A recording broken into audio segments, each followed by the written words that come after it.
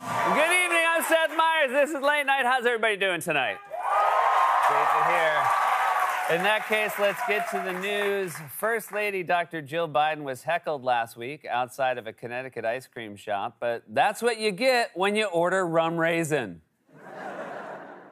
West Virginia Senator Joe Manchin announced today that he's tested positive for the coronavirus. Wow, he finally found something he couldn't block. Former President Trump and former Vice President Mike Pence held competing rallies on Friday in Arizona, so the chants were either "Run, Mike, run!" or "Run, Mike, run!" The annual congressional baseball game is scheduled for Thursday evening at Nationals Park. And oh, look at this! Josh Hawley is stealing third base!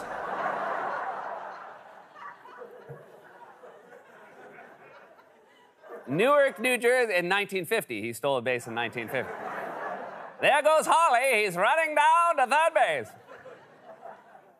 Newark, New Jersey set a record yesterday after reaching its 5th day straight of temperatures over 100 degrees. It was so hot in New Jersey, you could bake a ziti on the sidewalk.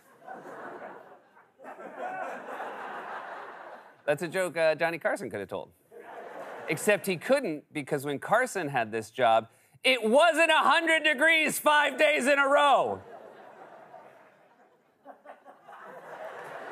The New York Post and the Wall Street Journal each published an op-ed on Friday denouncing former President Trump for his role in the Capitol attack, and USA Today denounced him in a Garfield.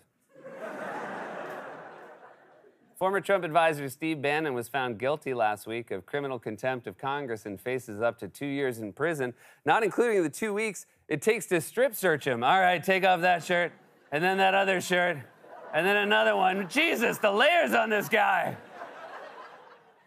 And finally, the fast food chain Subway will launch a promotion this week that will give customers free sandwiches for a year if they get a tattoo of the company's Subway Series logo on their forearm.